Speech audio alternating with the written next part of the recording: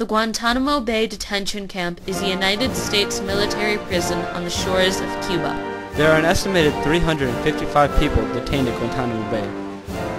Habeas corpus, the right to seek relief from unlawful detention, was suspended for unlawful enemy combatants by the Military Commissions Act of 2006. Under this act, people declared unlawful enemy combatants can be detained in Guantanamo Bay or other military prisons for indefinite periods of time without knowing their charges or having access to legal counsel or a trial. There has been controversy regarding human rights abuses in violation of international law.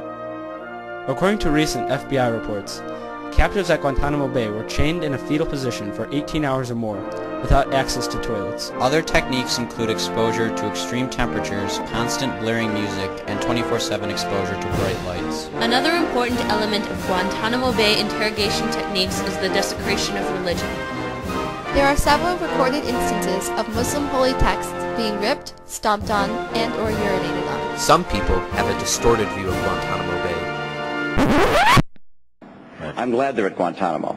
I don't want them on our soil. I want them in Guantanamo when they don't get the access to lawyers they get when they're on our soil. I don't want them in our prisons. I want them there. Some people have said we ought to close Guantanamo. My view is we ought to double Guantanamo.